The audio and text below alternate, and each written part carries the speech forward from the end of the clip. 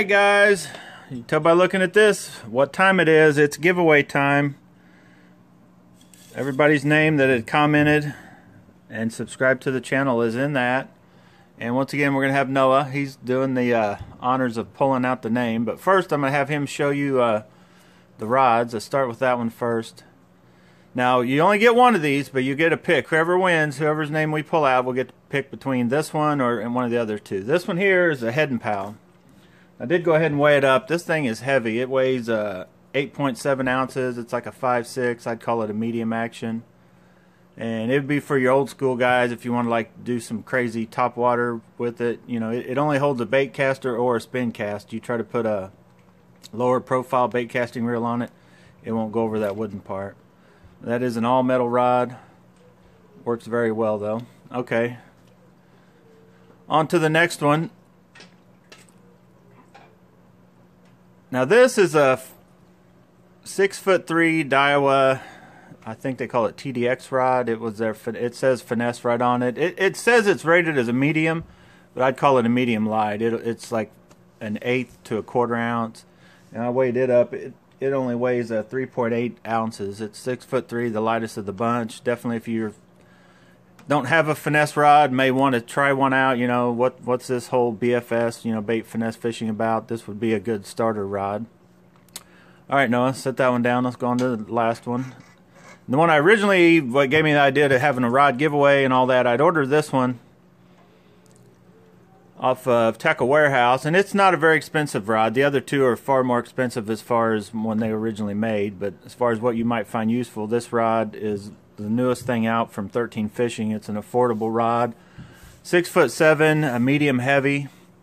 I was going to use it for like, you could use it for almost anything in the heavier bait range. I wouldn't use it for small treble hook baits, but whether it be, from I'd say 1/4 up, like 3/8 ounce to 1/2 ounce, or a little bit heavier, whether it be a jig, spinner bait, chatter bait, I don't know. It's kind of a versatile rod. It would work from almost anything. I weighed it also. It weighs 4.3, so it's not real heavy. It's fairly lightweight. It feels okay.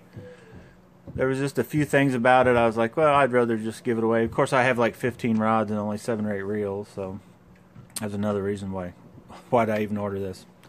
All right, Noah, set that one down. Let's get to it. Can I break your TV with these? No, you'll be fine.